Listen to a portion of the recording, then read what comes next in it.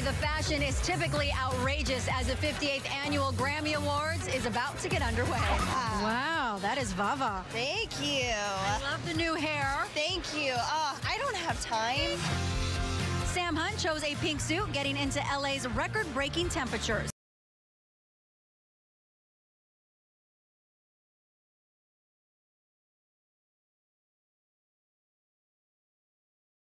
Well, one of the Grammy highlights was the tribute to Lionel Richie, who was also honored this weekend as Music Care's Person of the Year. I spoke to Lionel on the Grammy red carpet that also played host to all the Grammy stars.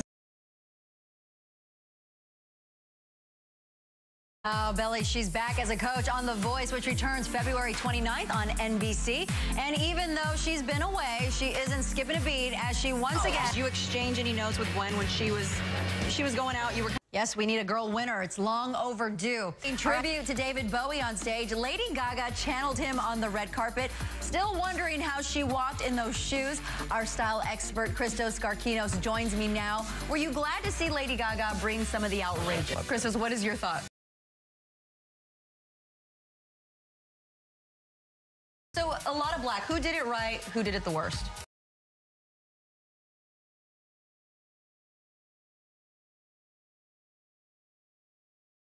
And speaking of gorgeous and sexy, Ciara gets this year's J.Lo award for showing the most skin.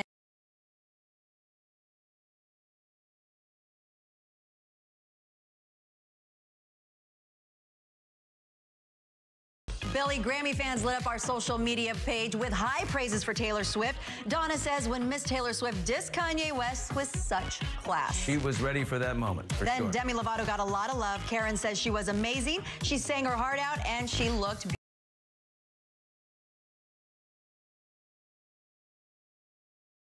Billy, not once, but twice did Sir Paul try to get in, only to be told no. Well, last night, we found out what really happened. And another big winner on Grammy night was The Weeknd with 2 awards, and yesterday was his 26th birthday. He's dating gorgeous model Bella Hadid, who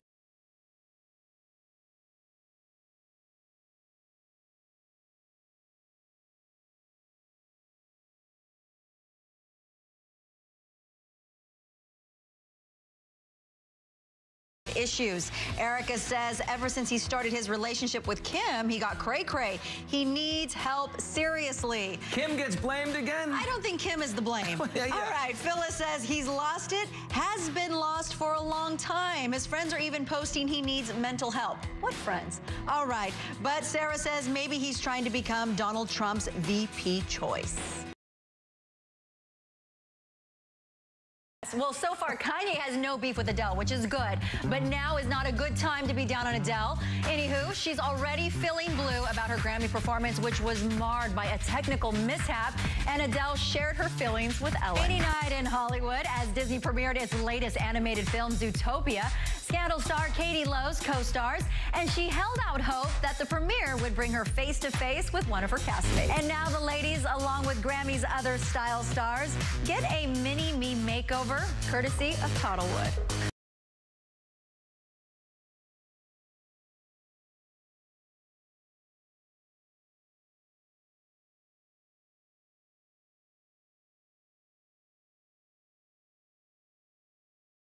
I'd say about 90% agreed with Lisa. She said, neither. Be gone, Kanye. Okay. Oh, I think he makes things a little exciting for everybody. Meanwhile, Julie said he did not get where he is now by showing his sweet side, LOL. And then you have Anna, who had a whole lot to say. She says, I prefer not to see any side. There are more important people in this world making a real difference, and we choose to keep talking about this. No wonder he thinks he's Yeezy. It's our own fault. I think she meant Yeezus.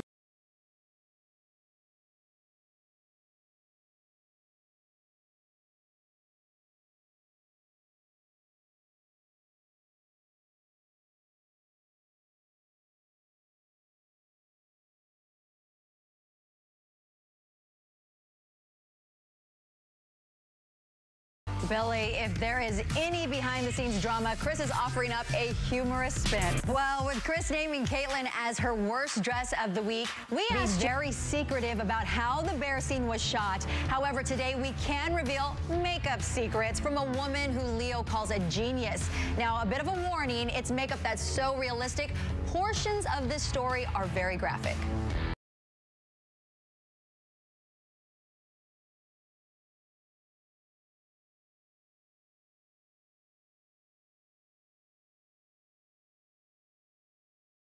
Well, Billy, a big turnout with 70% agreeing with Catherine, who says Kris Jenner no contest.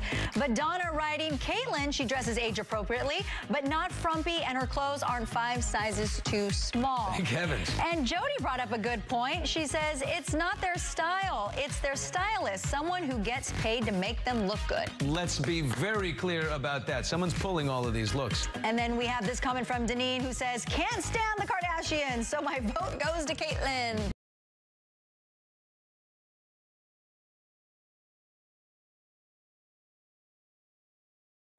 But now a change in tune, it just happened in his new tweets. Kanye says a wise man can't admit when he's wrong and continue. All right, now to Fuller House.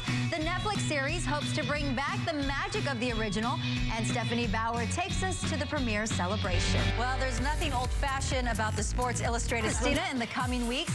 She's back as a coach on The Voice, which returns February 29th on NBC. And even though she's been away, she hasn't skipped a beat.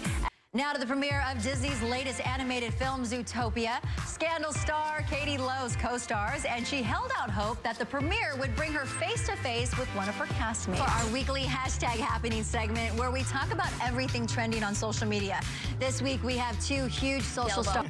All right, thank you guys so much. And for more of Meg, we can catch you in the movie Dance Cap. Where? Taylor in Atelier Versace. And now the ladies, along with Grammy's other style stars, get a mini-me makeover courtesy of Toddlewood. Those little recreations are adorable. All right, let's keep the fashion conversation going. And for a recap of the highlights of celebrity fashion, I'm joined by the 2-time Grammy winner, The Weeknd. He brought Gigi's sister Bella Hadid as his date to the ceremony. And when we caught up with Gigi, she thanked him for loving her sister. She would look good in a paper bag. All right, up next is Scott Movie Mans. He's here with his Oscar predictions ahead of next week's big award show. That's coming up next. The wait is almost over. The Oscars are next Sunday, and I think by now we pretty much know who's going to win. Or do we? Access Hollywood's good pick, Scott. Thank you. Liz. All right. Well, if you think the movie business is tough, wait till you see the music business. Can't even say it. In Kill Your Friends, here's your first look. It has begun. StarWars.com has all the exciting updates from the set. And while we patiently wait for the December 15th, 2017 release date, we have a new classic to hold us over, Disney's Alice Through the Looking Glass. And here's your first look at the movie and Pink's cover of the iconic song White Rabbit. Bye, everyone.